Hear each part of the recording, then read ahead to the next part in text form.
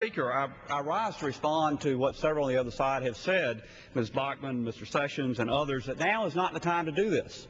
Madam Speaker, I introduced this legislation, or legislation like it, in 2003, in 2005, in 2007, and now again in 2009.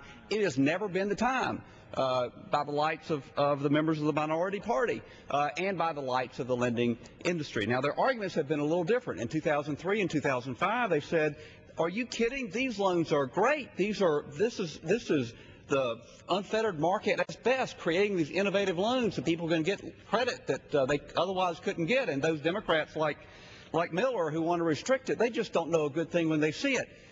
In 2007, especially now, they're saying, "Isn't it terrible that all those liberals made the poor lenders make these loans?"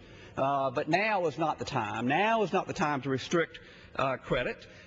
Madam Speaker, they will never think it's the right time to protect the American people from abusive lending practices.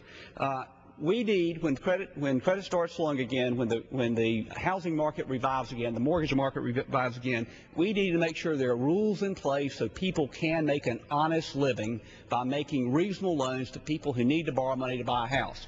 We don't need to go back to letting people make a killing by cheating people out of the equity in their home through predatory mortgages. I yield back my time. The gentleman yields back his time. The gentleman from Texas. Thank you, Madam Speaker. Madam Speaker, I'm really down to no